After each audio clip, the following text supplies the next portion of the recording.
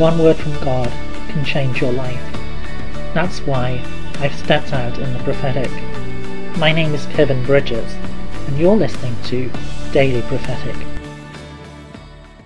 There is a sifting and a sorting which is taking place, as I remove the things which do not belong, to make room and space for all that does. Trust in me, that I am the Lord who is working all things out for your good. I am the Lord who is bringing forth the very best.